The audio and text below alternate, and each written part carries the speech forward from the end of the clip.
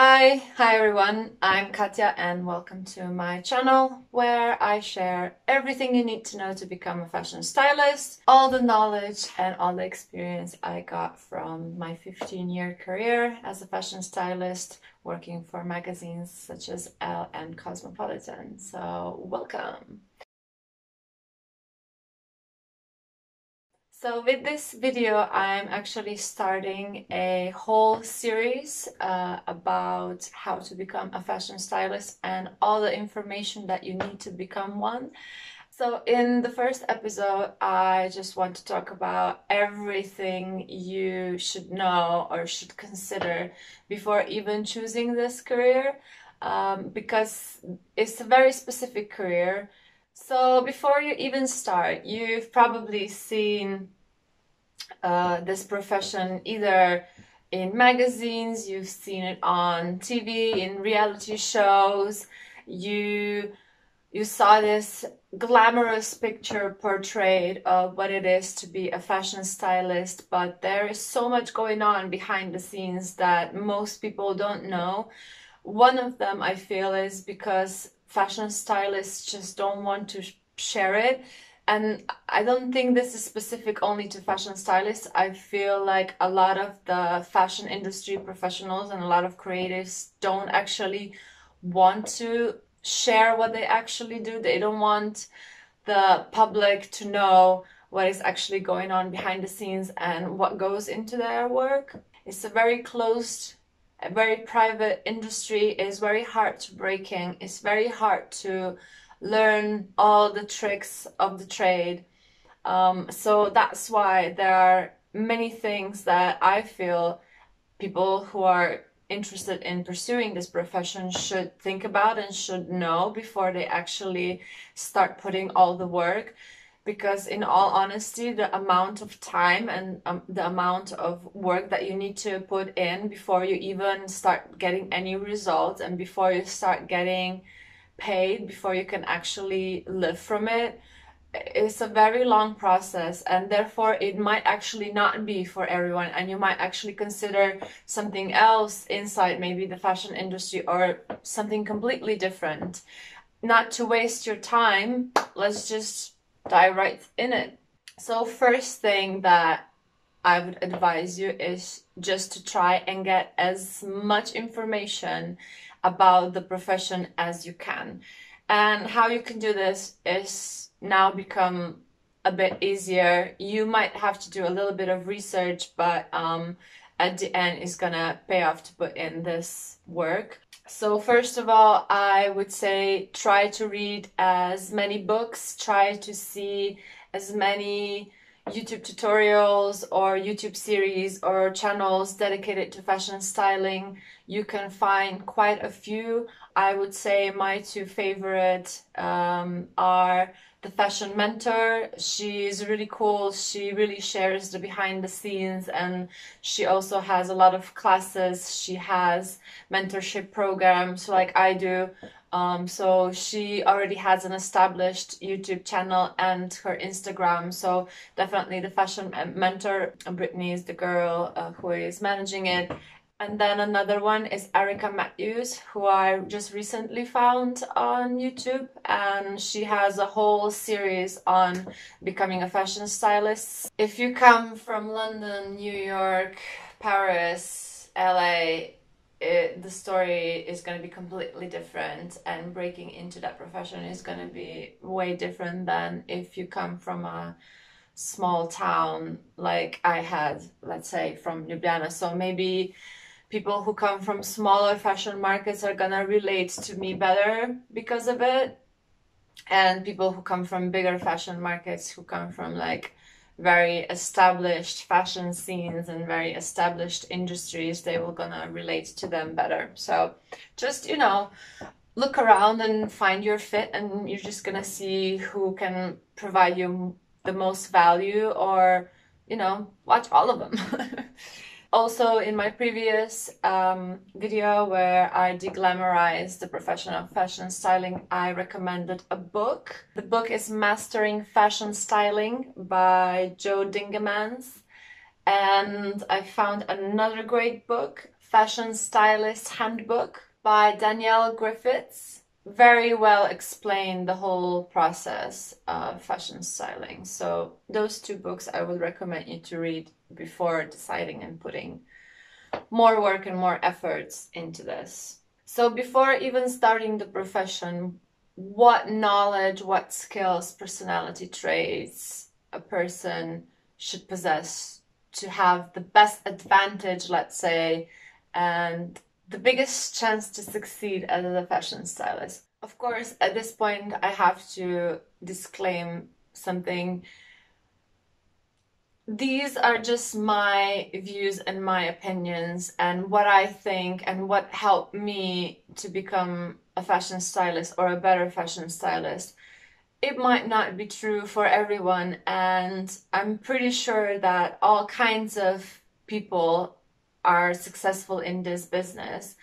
For instance, I suffer with this depression and anxiety, and I still managed to create quite a good career for myself. At least, you know, like working for Elle has always been my dream. So I accomplished that despite having this. Of course, having depression or anxiety is not great for any business, like especially if you have like social anxiety or things like that, where, you know, the fashion industry is very social. You need to network a lot and connect with different people so that you can establish relationships and develop projects and collaborations and things like that. But, you know, it's all manageable if you're passionate enough. So at the end, like all these things that I'm gonna point out, like at the end, if you're dedicated and if you're passionate enough, then it doesn't matter if you did a styling school. It doesn't matter if you have panic attacks. It doesn't matter if, you know, you're really not interested in the history of fashion. There's many things that you can learn, and there's a lot of knowledge that you're gonna learn as you go. Like, it doesn't mean that you should now read all the books and get all the knowledge before you even start. No, that's not the point. I would just like you to be prepared and informed about all the different aspects that go into this job, and just to be aware and not be surprised. But yeah, you can learn as you go. When I started, I had zero ideas about anything. The only thing that I knew was I want to produce these beautiful pictures. I have no idea how to do it, but you know, I learned. It was a long process.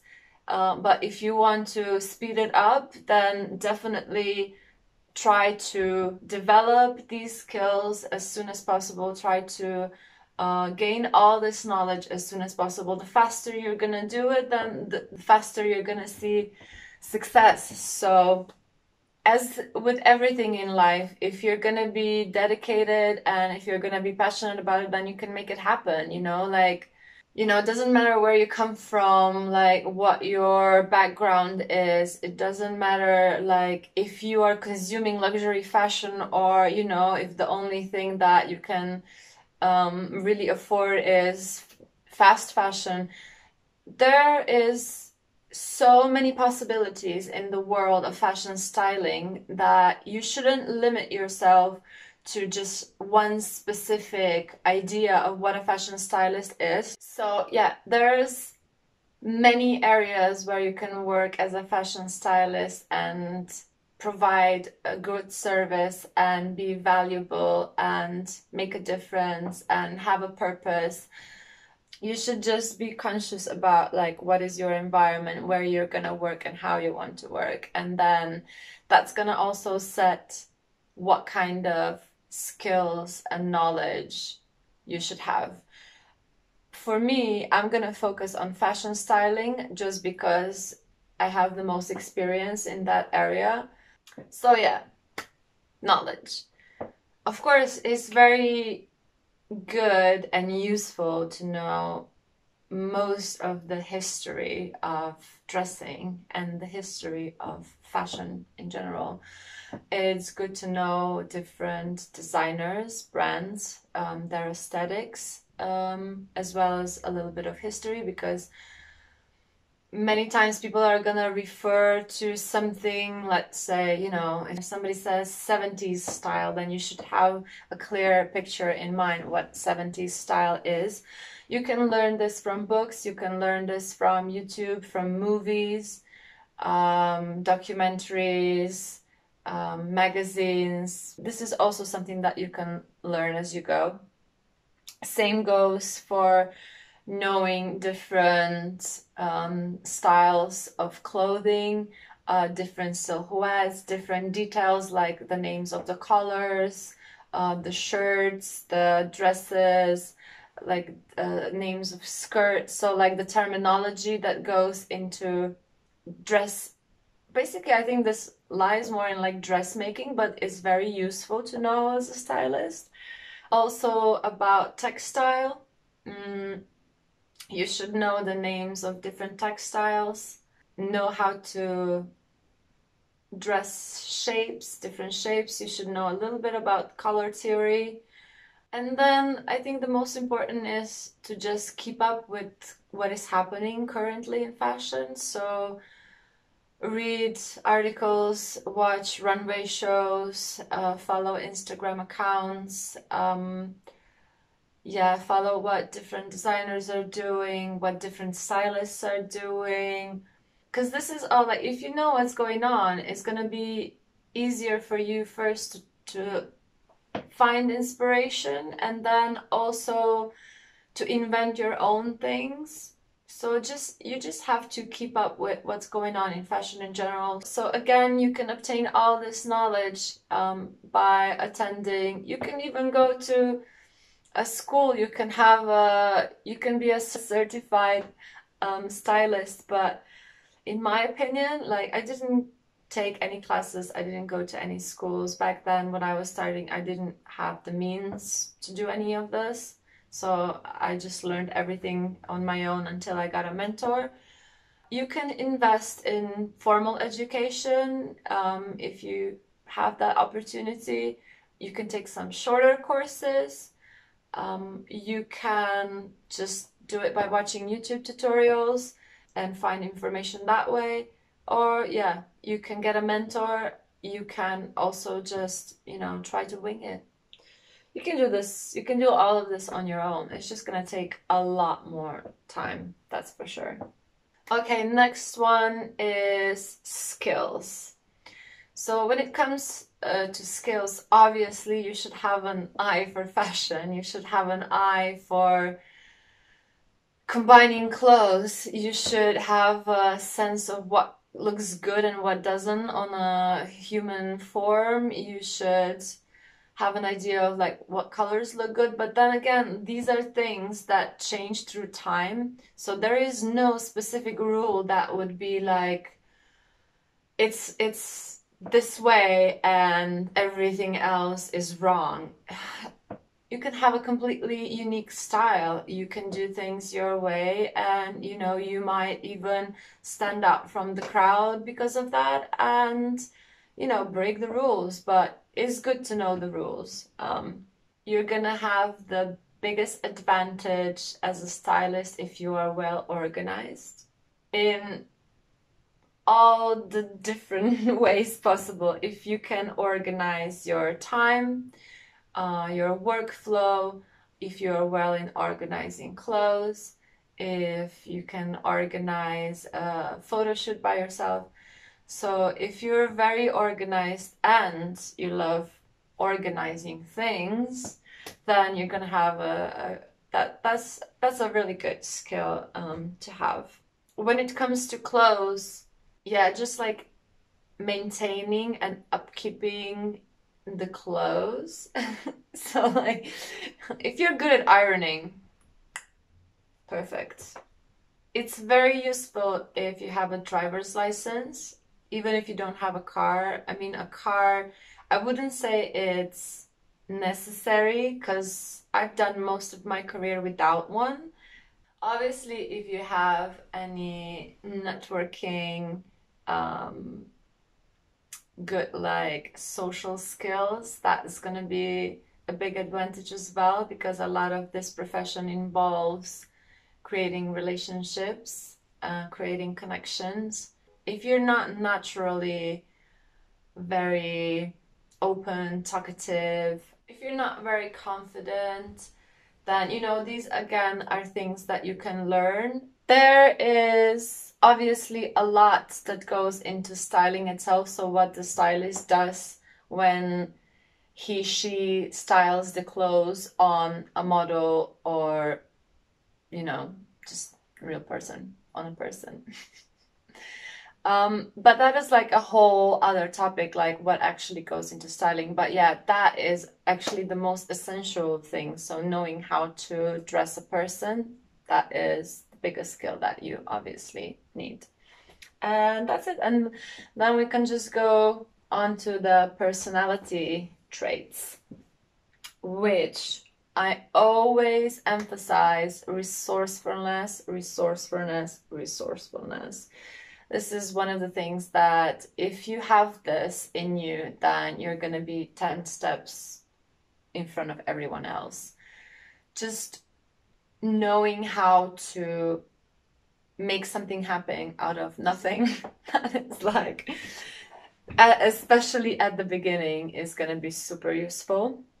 Proactivity. This is very essential because as a fashion stylist, you just have to assess the situation and react really fast, and you oftentimes have to lead with your ideas and with your solutions, especially if you are working as an assistant to fashion stylists. You will just have to foresee what needs to be done before anybody tells you what to do.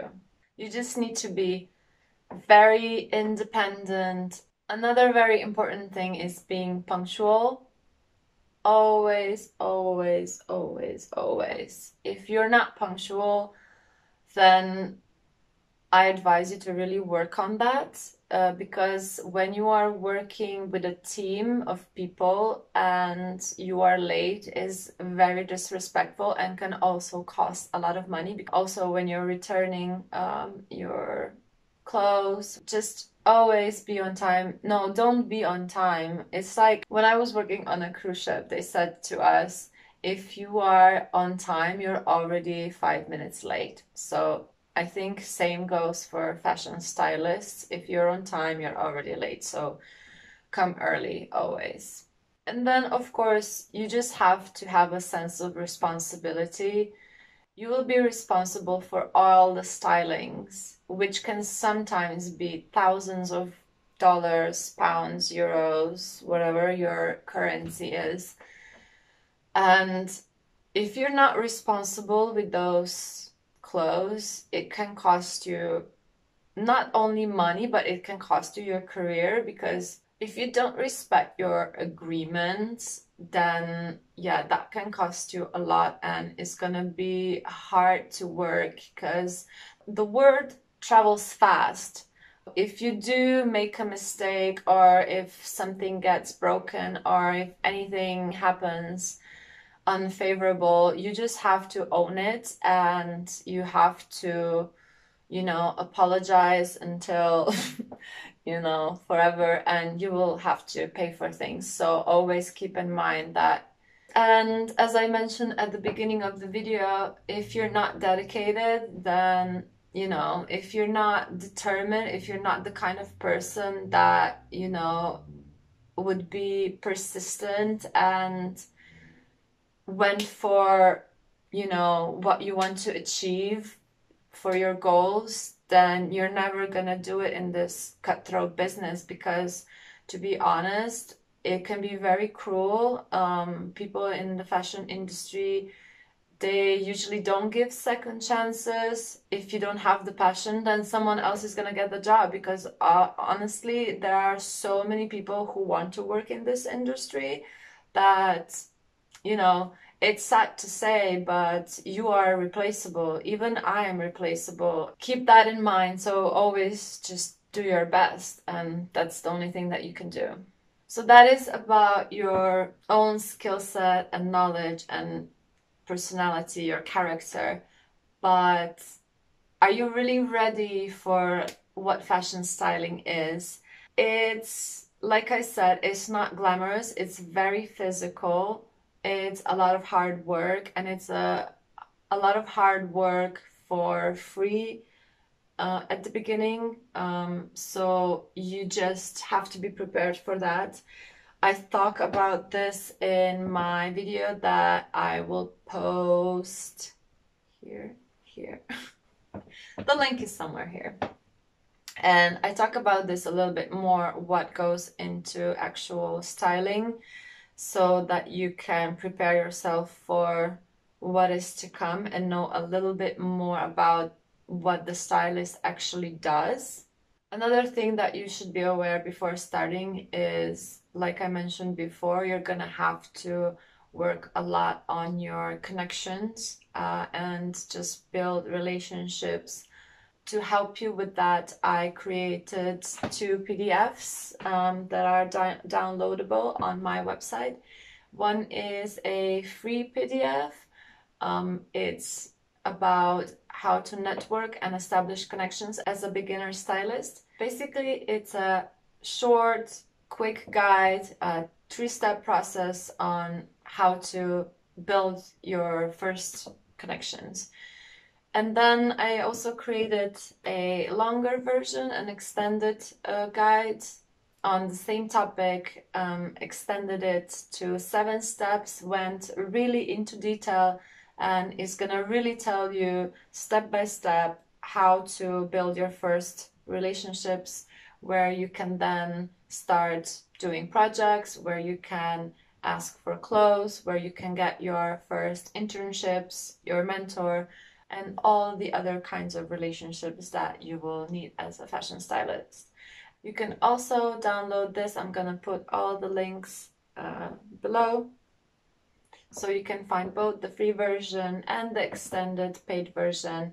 And I'm gonna also put some discount codes for all of you watching. So yeah, grab that. And then the last thing I want to say, which was, you will have to invest a lot into this career. It's not just taking one class or having a 4 year formal education on styling. It's not how this profession works. Usually doesn't even matter what kind of education you had before starting this career. It's more about the dedication and the time that you are willing to put in this. It's not something that would happen in a week. It's impossible. But yeah, if you really want to do this, if you really want to pursue this career, if this is your dream, then of course you're gonna make it happen. That's, nothing should stop you. You're gonna probably most certainly fail at times. You're gonna have projects that, are gonna look like shit at the end, but try to learn, gain those experiences so that next time you will have better judgment, or can do better work. And that's pretty much it. Follow this channel, subscribe to it, and you're definitely gonna see success and $10,000 million.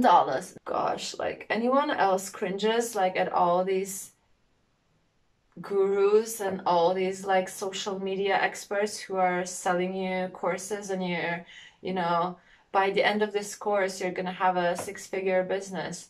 This is not one of those times. Like, I'm just being really, really truthfully honest. Okay, so thank you for staying with me up until the end. I hope this was valuable for you, and please leave a comment. Let me know if you have any struggles or what are the topics that you would like me to cover. All right, thank you so much, and see you next time.